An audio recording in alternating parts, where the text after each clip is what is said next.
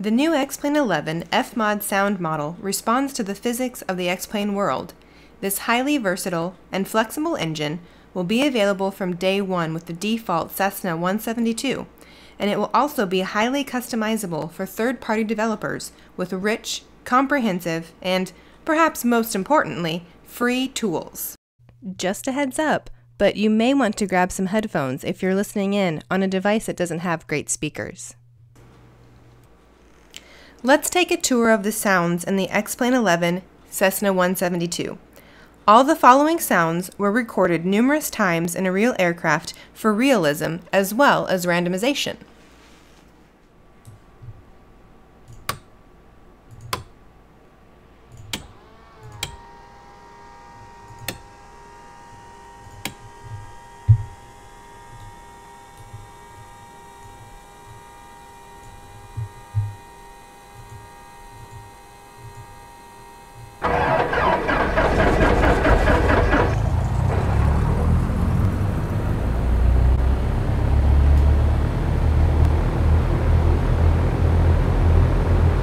Everything you do makes a difference.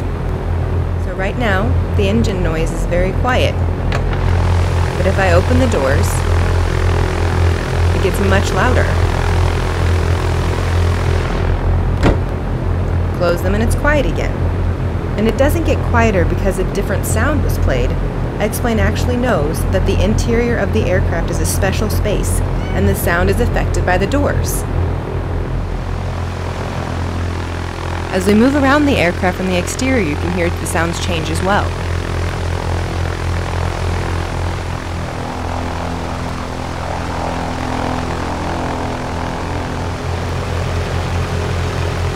Four microphones were set up around a real aircraft.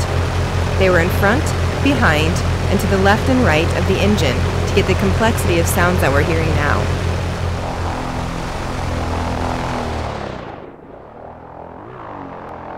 And as we move back quite a bit, you can hear that the sound changes again, and it's not just getting quieter, the top end or the treble portion of the sound is actually dropping out. Thanks for going on this tour of the FMOD sound engine coming this year in X-Plane 11. We hope you're as excited as we are for this powerful and versatile new feature.